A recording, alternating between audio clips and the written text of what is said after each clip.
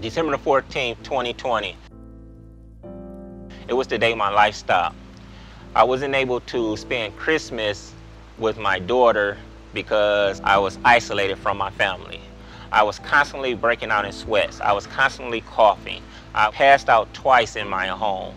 I ended up having to go to the hospital. It was literally the day my life stopped.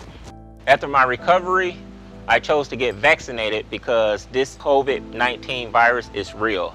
I didn't want anyone else to have to go through what I went through. This is a serious virus. It's taking too many lives, and we can put an end to it if we all get vaccinated. A safe and effective vaccine is available. Find out where to get one at www.thewellnesscoalition.org/COVID. Made possible with funding from the Centers for Disease Control and Prevention. Please go out there and get vaccinated.